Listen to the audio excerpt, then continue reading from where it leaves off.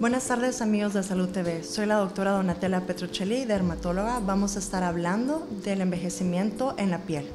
Vamos a hablar lo que es el envejecimiento. El envejecimiento es un proceso normal, fisiológico que nos sucede y que sucede prácticamente a partir de los 30 años y comienza con una pérdida de lo que es la elasticidad de la piel, hay atrofia, cambios, manchas.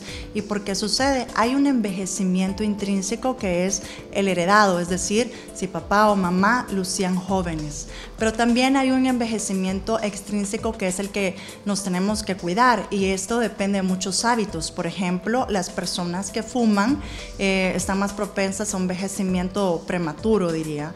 Y algunos otros factores, como por ejemplo el más importante de ellos es el sol.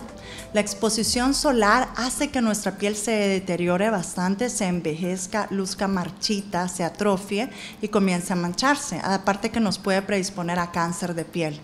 Otros factores que pueden favorecer a un envejecimiento es la falta de nutrientes y eso es muy importante en nuestra dieta. Hay que consumir frutas, verduras, tomar abundante agua y evitar, por ejemplo, hábitos que no son saludables, como por ejemplo no lavar nuestra cara antes de irnos a dormir. Y en este último punto es importante recordar hidratar nuestra piel. Conforme vamos avanzando en la vida, también nuestras glándulas se van atrofiando. Es importante hidratar nuestra piel y utilizar productos adecuados de acuerdo a nuestra edad.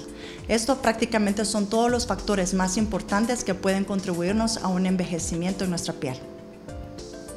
Como conclusión, aparte de llevar una nutrición adecuada y utilizar un protector solar cada 4 horas, es importante saber que podemos consultar con un especialista y evitar utilizar remedios caseros que puedan irritar y empeorar la salud de nuestra piel. Soy la doctora Petrocelli para Salud TV.